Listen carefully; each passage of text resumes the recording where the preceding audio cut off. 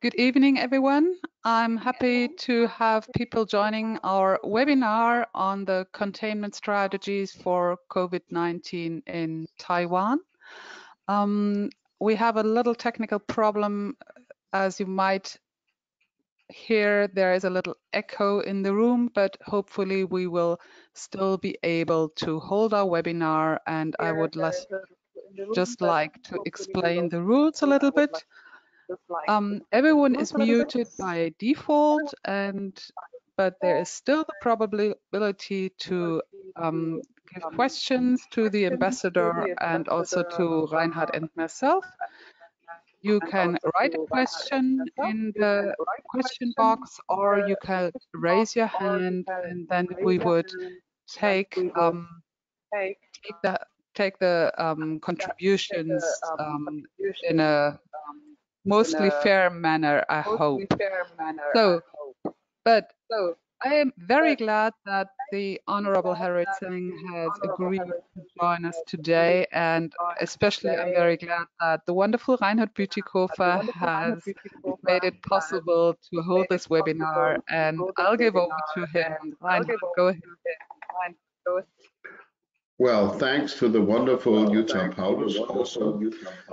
I'm very happy, Dr. Harry Tseng, that you are with us tonight to give us your presentation. We value that very much. I just shortly want to introduce you. Dr. Tseng was educated at two universities in Taiwan, in Princeton, and did his PhD at the University of Virginia. He had a long and distinguished career in the foreign policy ministry of Taiwan. So he was the deputy director of the Taiwan Economic and Cultural Representative Office in the U.S., the Taipei Economic Cultural Representative Office in the U.S. Director General in the Department of North American Affairs in the Ministry of Foreign Affairs, representative in Ireland, ambassador of the Republic of China, Taiwan to the Republic of Palau. That was one of the countries that had diplomatic relations with Taiwan. And his latest two functions were Deputy Secretary General to the President's Office and Deputy Secretary General to the National Security Council in Taipei. And now he has been representing Taiwan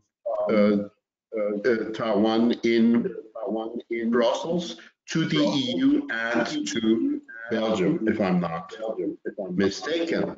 Welcome again, Dr. Tseng. We're happy to find you willing to share with us the experience in your country. So please give us an overview, and we will follow up with a Q&A after that. You have the floor, please. Thank you very much, Ms. Paulus and Mr. Bütikofer, for your invitation. I'm really happy to have this opportunity to share with you and the audience online the experience we have in Taiwan in fighting the pandemic. As of today, we have 427 cases and 6 deaths, and among which 253 were cured. By that, I mean that they were hospitalized and treated and now tested negative 3 times in a row to be considered cured and put out of quarantine. And among the confirmed cases, 427, only 55 were locally transmitted, and only 10 of the 55 we are not able to trace its infection source. So by definition, we still don't have community transmission in Taiwan yet. Of course, having said that, there is something happened only 4 days ago when we have a kind of a cluster infection on board of a naval ship. This naval ship was on a foreign mission. It came back to have contracted 29 of the 744 sailors. And now this is a critical period for us to see how much implication this is going to generate. So for the next 10 days, if we are able to keep the increase of the new cases very low, then we will consider that we also safeguarded this new challenge. So what happened in Taiwan and how did we handle our challenges? And here is what I'm going to explain to you. First of all, I must emphasize that people in Taiwan still remember a lot of what happened 17 years ago when SARS hit Taiwan very hard. 17 years ago in 2003, we have 73 deaths and more than 10,000 cases. And many people still keep a traumatic memory of that time. Of course, since 2003, we also suffered H1N1 avian flu and H7N9 avian flu, both of which originated in China. And now we have COVID-19. And so China has been the epicenter of different epidemics in the past. It only makes sense for our people always to keep very high vigilance to whatever coming out of China. And under this background, our Taiwan CDC people, the Center for Disease Control and Prevention, CDC people, are always on very high alert, as I explained. And in December last year, we started to hear different rumors coming out of China, and so much so that on 31st of December, Taiwan CDC sent an email to the WHO. We described what we heard on this email, and then asked for the WHO to give us more information. Of course, this email has become very famous. It was reported in the mainstream international medias, including Financial Times. I cannot delve into the details of this email now, but if you are interested or audience online are interested, you are welcome to come back to this point in the Q&A. So on the 31st of December, when we sent out the email to the WHO, there are two other things our government did on the same day. The first one is the government alerted our people that there is an unknown mysterious pneumonia outbreak in China. And the government urged our people to take precautions. And number two, our health officials started to board planes flying in from Wuhan to board and inspect, to board and screen the passengers for those who have fever. And then, of course, we have started very early, and this is something that makes Taiwan a little bit different from the other countries. We didn't get any reply from the WHO. The response from the WHO for our email is only a very brief acknowledgement of receipt and no further details. So 6 days later, on the 6th of January, we sent an urgent request to visit Wuhan. We want to take a look and to find out more. We didn't get a reply from China again to say yes until 5 days later, on the 11th of January, which was Saturday, which also happens to be our presidential election day. Most people in Taiwan on the 11th of January would be following the proceedings of our election very closely. They could have missed the incoming mayors, but given the importance of this matter, our CDC people picked up this incoming mayor on the same day. It came in in the late afternoon, as I was told. And then very quickly, we managed to send 2 epidemiologists to Wuhan the next day, Sunday, 12th of January. Of course, they arrived in Wuhan the same day on Sunday evening, and then the following few days, when they were in Wuhan, they have some interesting findings. The first finding is, according to their observation, the situation was already very severe in Wuhan. The situation in the hospital was even worse. They were not given access to talk to the frontline doctors and nurses, but they heard discussions in the hospital about a possible isolation of the entire city of Wuhan.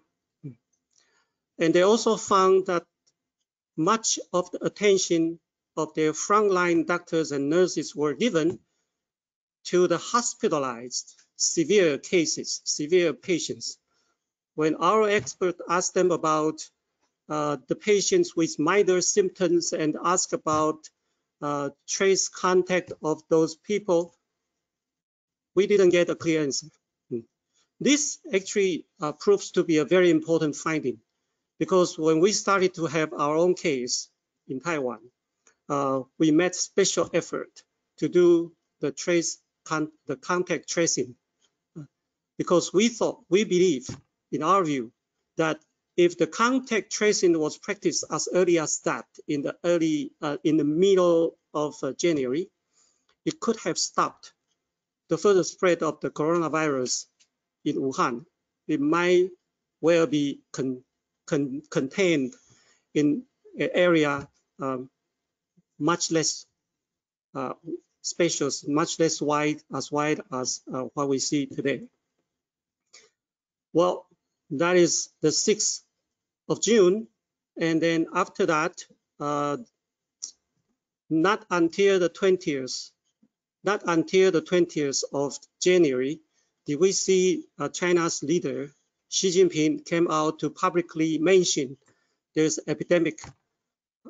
And the same day, the leading epidemiologist from China, Mr. Zhong Nanshan, also for the first time publicly admitted that this coronavirus can be transmitted among humans. Our immediate response in Taiwan is to set up the epidemic command center on the same day, 20th of January. Well, this command center was actually established in 2004, a year after the SARS epidemic. But in a usual time, this command center will not be operational until when there is a crisis like what we have this time. It can be reactivated very quickly. And then on the 24th of January, one day after the lockdown of Wuhan, Wuhan was locked down on the 23rd, only 3 days after Chinese officials make it public to their people. On the 24th, our government laid down a directive to stop the export of our masks to conserve the supplies for our local demand.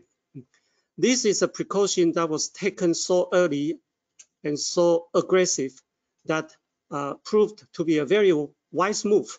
It wasn't popular when this directive was laid down by the government, but it proved a very wise move. And in addition, we heard that there were orders coming from China trying to buy out the masks in the market. If we haven't stopped the export of the masks at that time, we could have faced a very serious short of the masks later on. So that was what happened on the 24th of January. 6 days later, our government took another very aggressive precaution. On the 30th of January, our government took one step further to ask the mask factories in Taiwan to supply all their products exclusively to our government. so that our health authorities can send these masks to the local drugstores in order to meet the people's demand. And on the 30th of January, there was also one very important thing, very important development.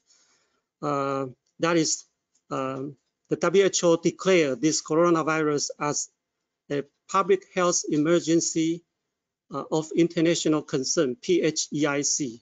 By the way, after China made it public on the 20th, there were 2 emergency meetings held by the WHO. The first one was on the 22nd of January. The second one was what I said, the 30th of January. Taiwan was the only country with infected cases not invited to this discussion. Anyhow, the PHEIC was declared after the emergency meeting in the WHO on the 30th of January. And unfortunately, there was no introduction of travel alert following this PHEIC. And so we waited for a few days. On the 6th of February, we decided to close our borders to the Chinese nationals because the situation in China, what we heard, what they started to report to the WHO seemed to be very serious. It's not going to stop. It's increasing in a very, very appalling way. We closed the border to the Chinese nationals on the 6th of February. And at the same time, for people coming in from Hong Kong and Macau, they are required to go through a mandatory quarantine of 14 days. The same day, on the 6th of February, our government decided to take another precaution. That is to begin rationing the masks so that they can give our people equal access in order to prevent a panic buying and prevent stocking up of masks. And this also is considered a very wise move later on. That was the 6th of February when so much measures was taken by the government. I want to add for your understanding that our Ministry of Economic Affairs, they brought together the machine tool makers, the mask producers, and the material manufacturers together in order to expand the production capability of our masks. So in late January, our daily production capability was only 1.8 million pieces a day. In early April, only 40 days later, we brought up our production capability to 13 million pieces of masks per day. That is the reason why we are able to supply to our domestic demand. And at the same time, when we are still pushing up our production capability, we are afford to share some of our masks abroad. I am going on very slowly, so I can see that my 20 minutes of time of presentation seems to be up.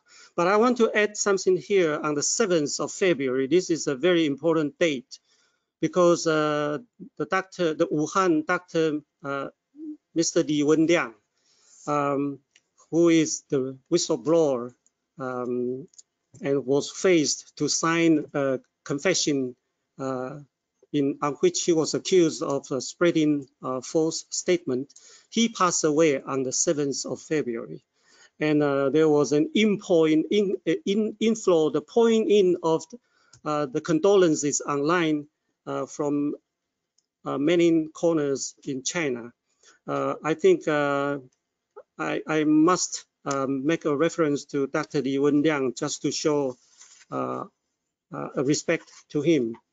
Anyway, this situation continued in February until into March, when China considered that their situation has largely calmed down. mitigated. So on the 10th of March, Xi Jinping visited Wuhan for the first time since the outbreak, as an indication to their people that China is ready to move to a more normal life. But very ironically, one day later, 11th of March, the WHO declared this coronavirus as a pandemic. So it was only after Xi's visit to Wuhan when WHO declared it a pandemic.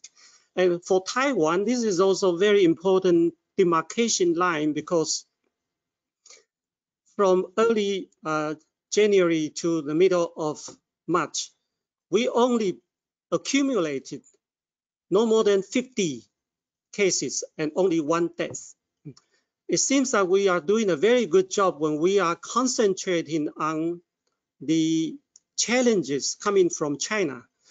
But starting from the early and then the middle of March, when the new case is picking up in Taiwan in almost a double digit every day, we were less well prepared, because this time the new cases coming in from Europe, North America, and Middle East. No, to a certain extent, it was to our surprise, and it came in so quickly and so seriously. So much so that our government was forced to cross our border to the foreign nationals on the 19th of March. And all the returning Taiwanese since the 19th of March are required to go through a 14-day quarantine. So this is pretty much where we are now, even though I mentioned in the beginning that we have a naval ship on which there is a kind of a cluster infection of 29 sailors. From these 29 sailors, we trace back to a very big number of people some of whom we asked to go through the self-quarantine. Some of them, we asked them to do a self-monitoring of their health condition. There were 200,000 people using our AIs and using the GPS location searching to be identified from these 29 cases infected on board of the naval ship. So let me stop here, and then I pretty much go through chronologically what happened in Taiwan, and at the same time I introduce the different measures laid down by our government. I hope that would be a very basic information for you to absorb, and then I would welcome questions from the audience, and including the two MCs. Thank you, Dr. Tseng, for this presentation. Maybe I would want to ask you a first question myself, and the question would be, if you look at the whole panorama of what you did at different moments in crisis management, and of course, as you implied, you never know whether you're really safe until you've passed the pandemic. But so far, you've been doing very well in Taiwan. What have been the 2 or 3 most important elements of the strategy that was applied by your government to facilitate such a effective, basically, reining in of the risk? Thank you very much for the question. I think the education of our people to wear masks as often as possible is a very important factor in our good achievement fighting this pandemic. Of course, it's not something unusual for our people to wear masks, but this is a crisis, this is a hard time. So for people to do this even more diligently than they used to is something very important. This is why I spent some time to tell you the policies that our government imposed on this aspect. So by stopping the export of masks, and then by increasing the expansion of the production of the masks, those are all very important in our fight with this epidemic.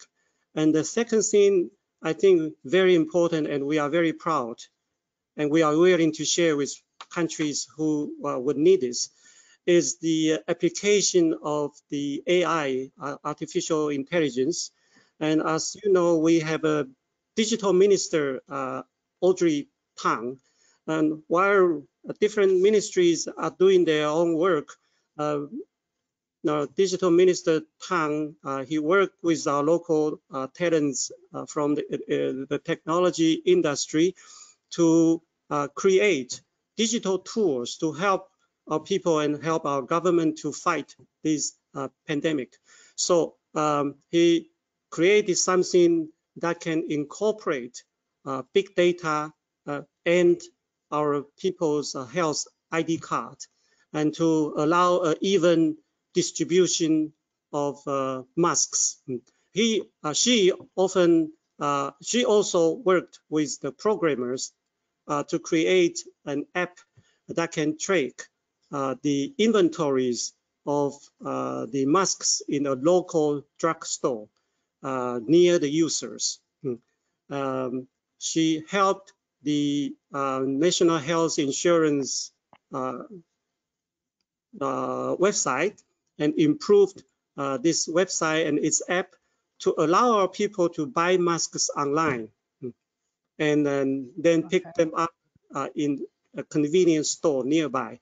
Now, on the one hand, we have a command center that is holding a live stream briefings to our people every day, explaining to our people what happened in the past 24 hours. On the other hand, we also have ministers working closely with the private sector, putting the convenience of people at the first place, making it as easy as possible for our people to have access to masks. So in return, our people, in order to show their appreciation, they work with the government. That is very important because this is a battle that requires a cooperation, a very close partnership between the government and the people to guarantee that we can safeguard our public health. So basically it's the use of masks and then the application of AI that I think play a very important role in our battle with the pandemic. Thank you. What you just said reminds me of the conversation that Jutta, Paulus and I had with the ambassador of the Republic of Korea. And he also emphasized two of the elements that you mentioned, namely wearing masks. And he also explained to us that in his country, people are accustomed to doing that, and it's not a challenge for them. And he also mentioned AI, but he also mentioned a third pillar in the South Korean approach, which is heavy testing. So maybe you would want to say a word about that too? Well, testing certainly is very important because it's the first step to identify the cases. Different from the other countries, we in Taiwan, we do not practice mass testing. It is somehow not necessary for Taiwan to do mass testing for the reason that our cases build up very slowly.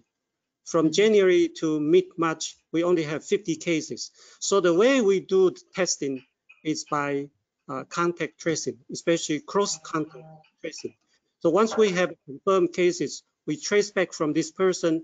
Very often from one case, we can trace back to more than 100, sometimes 150 possible or suspicious cases. And then we test those targeted people, and that bring down a lot of the testing, the number of the tests.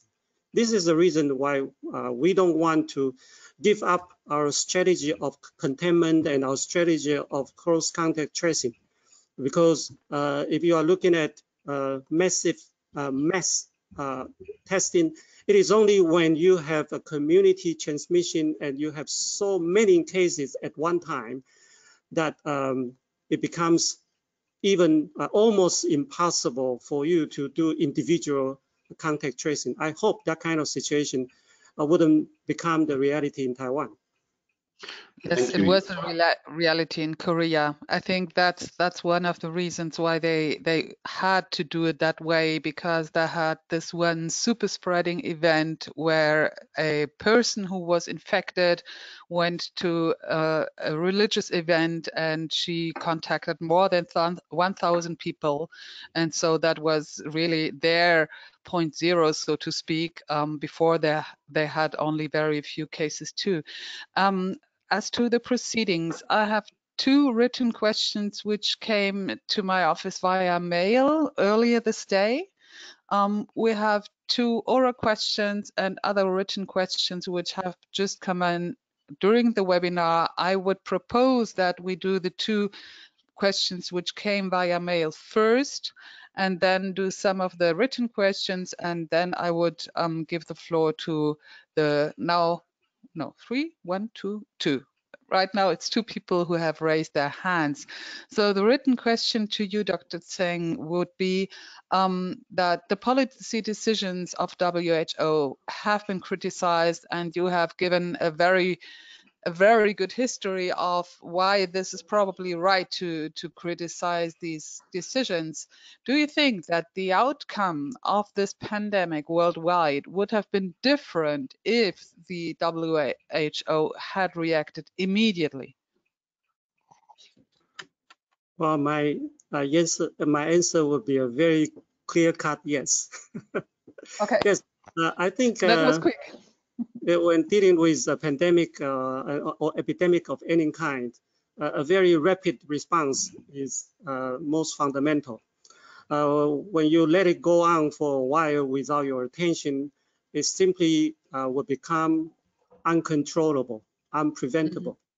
This is the nature of the virus, because this is an invisible enemy that we are dealing with. And then you have to control those numbers that is just coming up. So case number 1 is very important. For Taiwan, our first reported case was in 21st of January.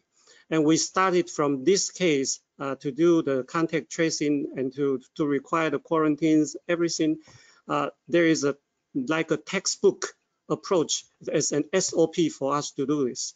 Now, if the WHO has alerted the people or different countries in the world that this is a tremendous, dangerous virus that we are dealing with, and countries in the world should take up precautions as early as possible. And even better, they can advise people what to do, then the situation would be very different.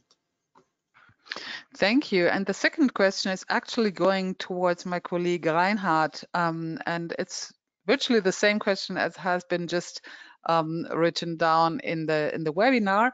In the light of the lessons learned, what would be your recommendation to the EU concerning Taiwan's observer status in international organizations and United Nations agencies?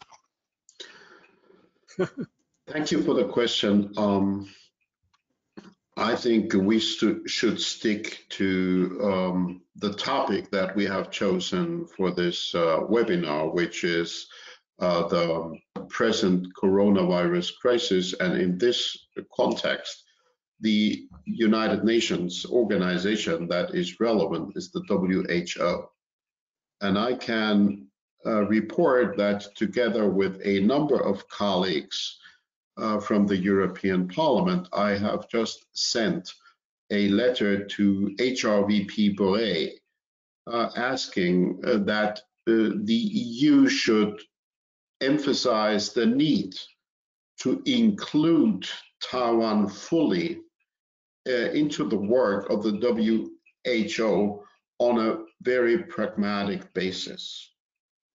In the past, Taiwan had been allowed at times to be an observer to the WHO. That practice has been discontinued, in particular because of the influence from Beijing. Now, I don't want to step into the minefield of discussing the status of Taiwan and everything. I just want to be pragmatic and say Taiwan is a country with a well-renowned health system. Taiwan has proven that it can contribute. It has a lot of experience. It has been effective in fighting the crisis. So Taiwan should be included fully in all practical dimensions. Whether that be as an observer or whatever the status is, should not sit at the center of this conversations for the time being. We have a lot of time to sort out these status-related issues, but we want to bring everybody on board to help fighting together against the crisis. This is my attitude at this moment. Thank you very much. We appreciate that effort. I have seen a couple of questions, Jutta. Maybe you have others, or should I read a few of the questions go ahead.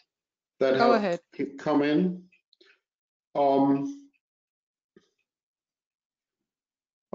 There are some political questions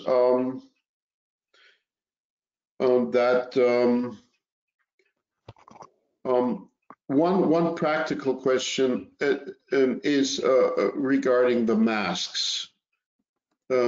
Somebody from Berlin writes, are you convinced that the masks protect from the virus?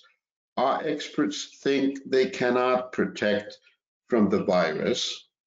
And a second practical question, also from Berlin, is, did the Taiwan government also involve the civil society organizations to fight the pandemic?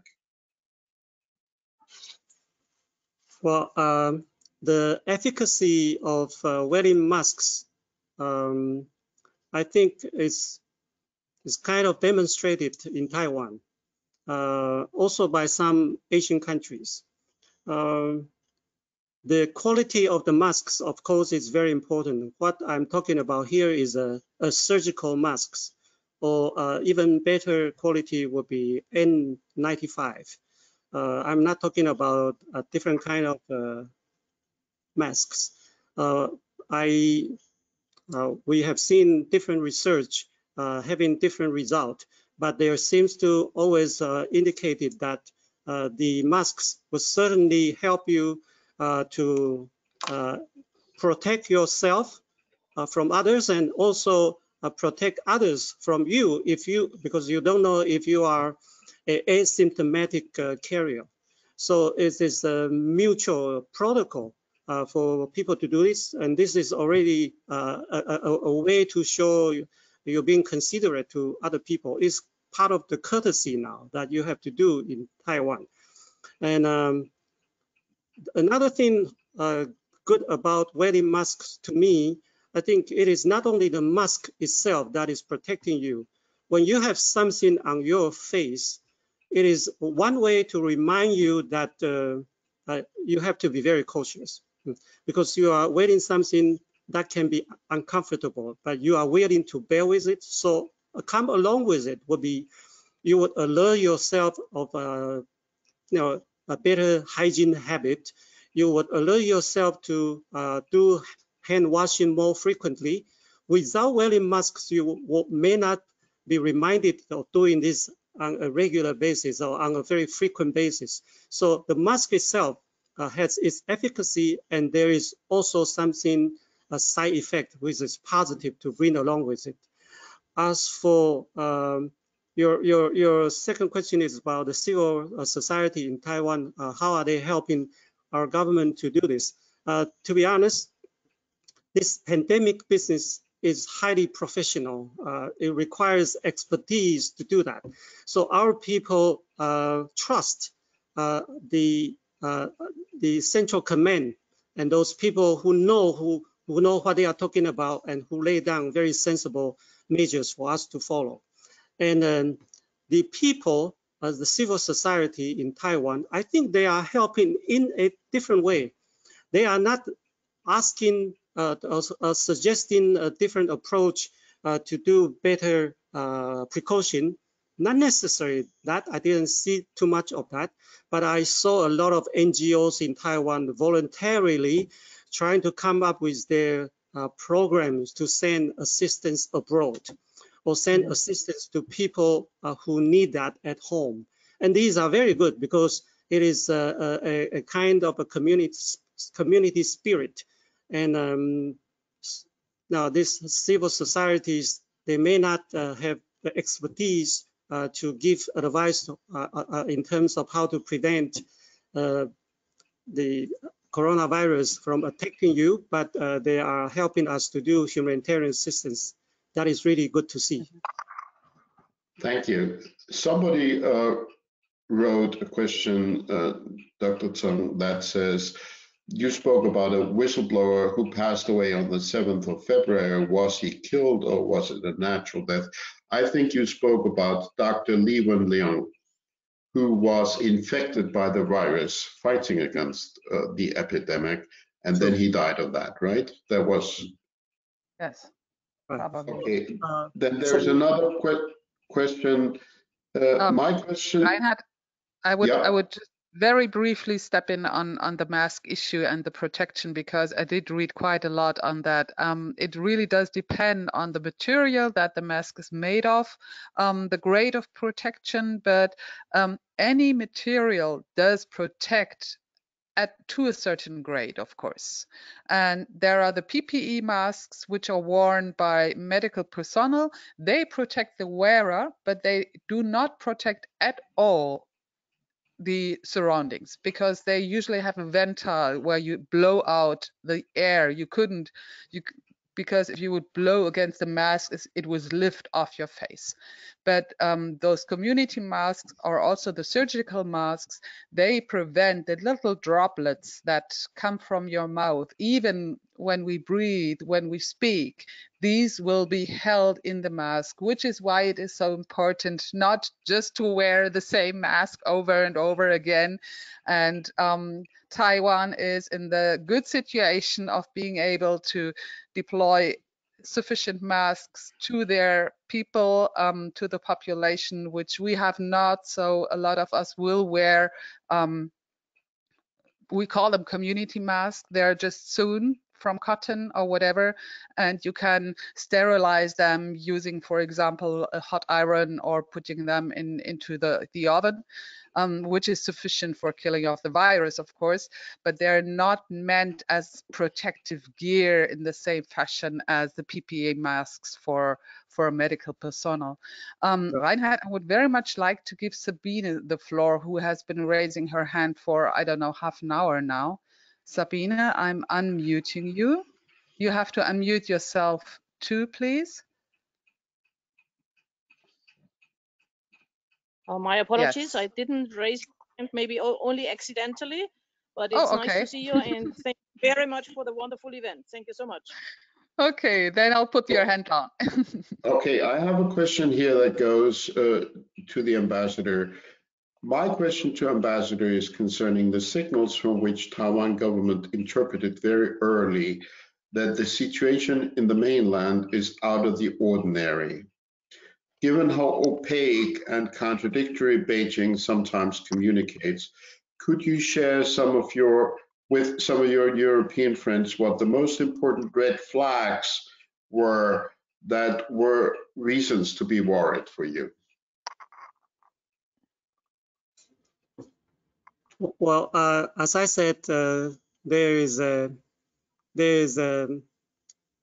historical record that different epidemics originated in China coming our way.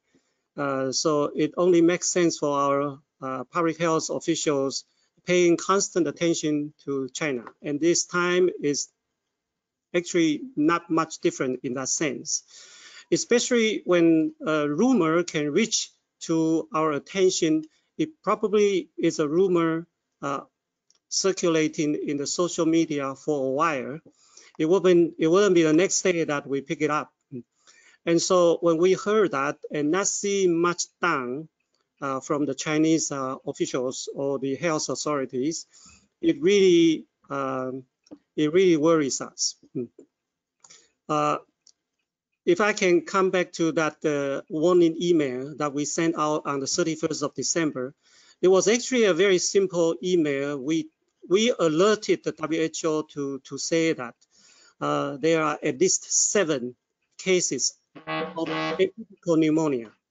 And these 7 cases were in Wuhan.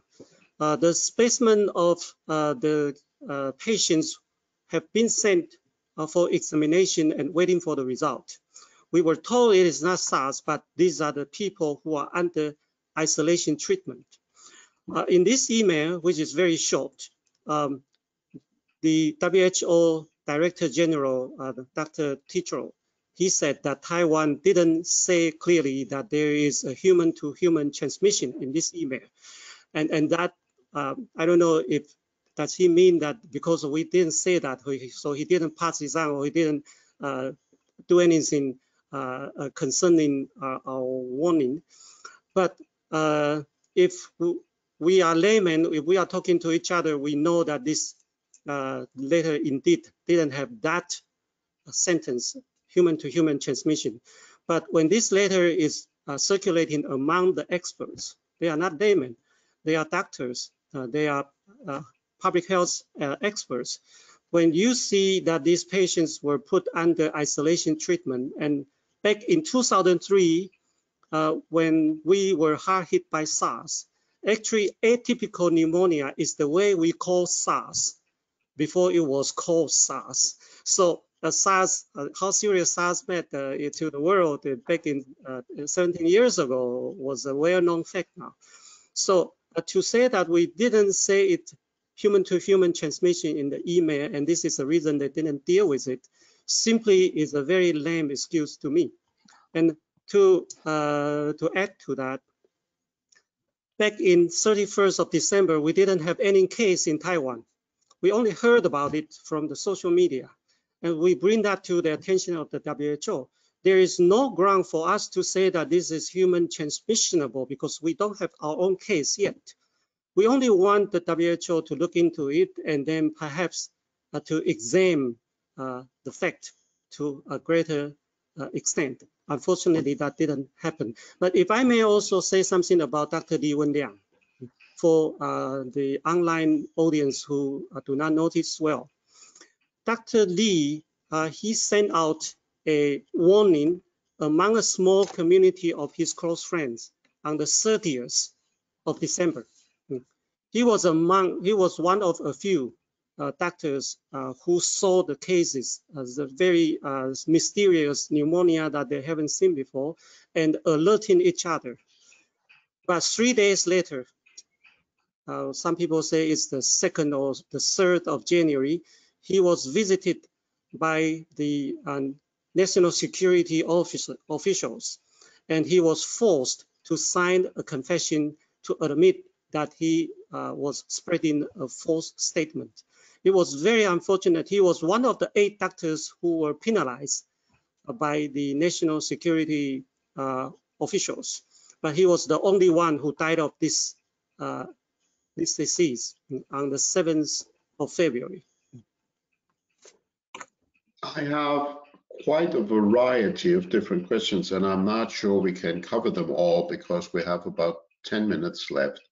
So I will try to put together a list of them for you, Dr. Tseng, that you maybe respond to a few of the questions in one fell swoop. So one question from my friend Fraser is, to what extent was there or is there cooperation between Taiwan and its immediate neighbors on the crisis? cooperation between Taiwan and neighbors? One question. Another question is, how does tracking with technology actually work? What kind of data are you collecting, and how is data privacy acknowledged? Then another question to you, and I will ask you two more. Please take note if you can. What does Taiwan think about the official case number published by China? And a third question, a fourth question goes to the MEPs, to Jutta and myself, and we will answer that in the end. And then there was one more question for you, Dr. Tseng. It is from an Italian participant, and the question reads, in a recent poll, 52% of Italians think China is a friendly country because, as first nation, Beijing sent millions of face masks to Italy. China, how much influence do you think China will have in Italy and in other EU member states after the emergency and during the economic crisis Europe will face? So quite different questions, but maybe you can cover them all. Thank you very much. To the first question by Fraser, nice to know that you are among the audience. The extent of the cooperation we have with our neighboring countries. Well, if you are talking about neighboring countries like the Philippines, Japan, or South Korea,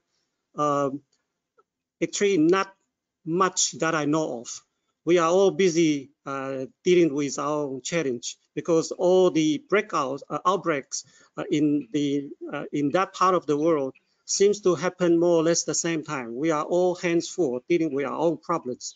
But there are cooperations between Taiwan and the EU, Taiwan and the United States, especially on the development of a vaccine or on the development of a rapid testing kit. We think that a rapid diagnostic is very important for us, especially when we are going to go into the post-COVID-19 era.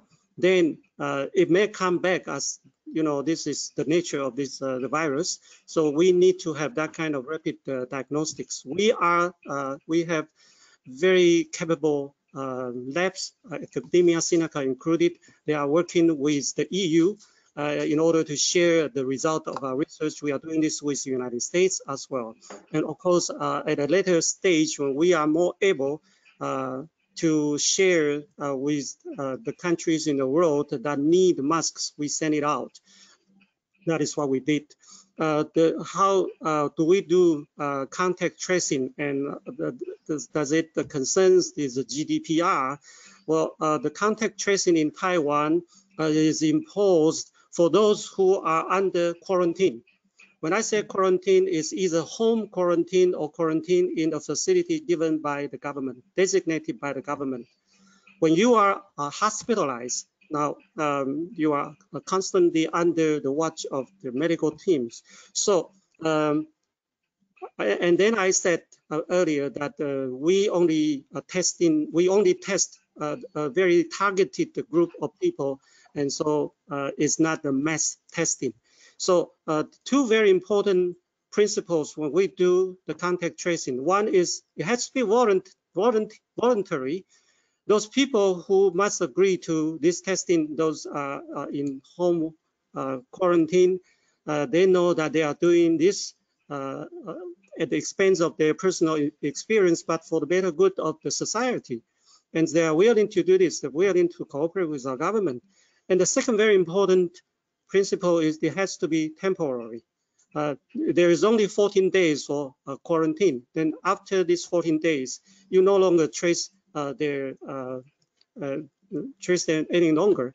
And then, so upon this principle of volunteer and the temporary, I think the contact tracing has to become a consensus of the people. As I said, they have to work with the government if we want to win the battle together. Also, the third question about the number official figure released by the Chinese government, I must say that I take it with a grain of salt, and it's a very big grain. It is simply not logical. It simply doesn't add to the fact. When you see so many countries with that kind of fertility ratio and so low in China, and then this is a very, I don't want to really use this, but I believe there is a cover up very early in the outbreak. And let me leave it at that.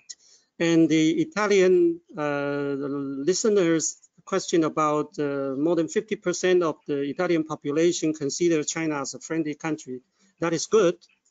China is a friendly country, would be something the whole world would like to see. But just by making that judgment by receiving the donation of the masks, that perhaps is a little bit short-sighted.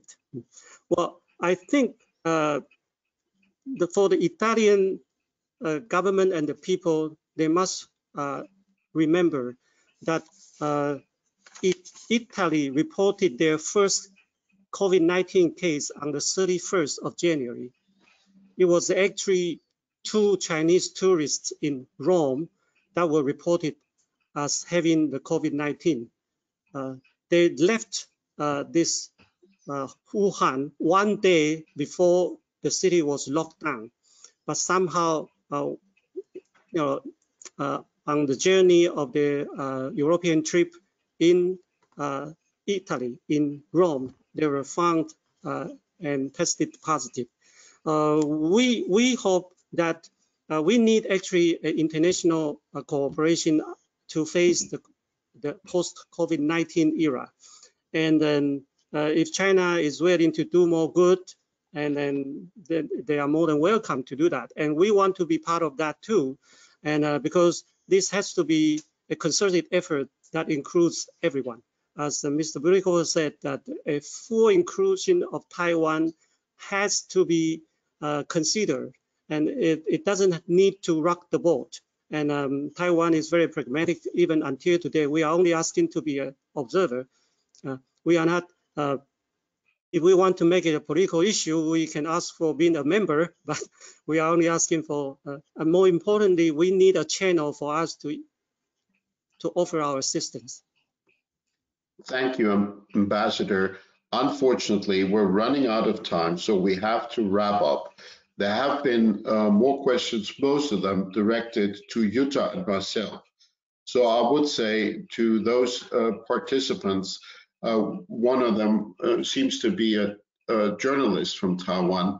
They can easily contact us directly. Also, listeners that want to be in touch with us and hear our opinion can be in touch with us directly. I would just shortly say, I thank you very much, Dr. Tseng, for doing this with us. I think you have been very informative.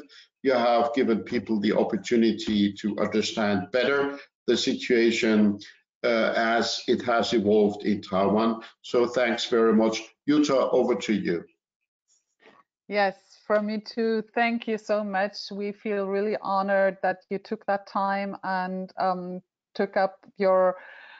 gave a very lively report of how things developed in Taiwan and how well you were able to suppress actually the outbreak of the virus, which has brought havoc to a lot of countries, and Taiwan was spared. And I think that's something that you can really be proud of being so vigilant and acting so quickly. Because I had another phone call with someone today, and we were talking about crisis, and we came to the same conclusion. In a crisis, time is your enemy. The longer you hesitate, the longer you linger, the more likely it is that the crisis will unfold and will become worse. And I think that's the crucial point where Taiwan has shown us how to act in a crisis. And again, from me, thank you very much for being with us. We wish you the best of everything, of course, health, continued health, and hopefully that we can meet in person someday when this pandemic is one for the history books. Thank you very much. Thank you. Thank you very much for hosting this event. Thank you. Bye. Thanks to all the participants. Have a good evening. And thanks to the technical staff for organizing. Thank you.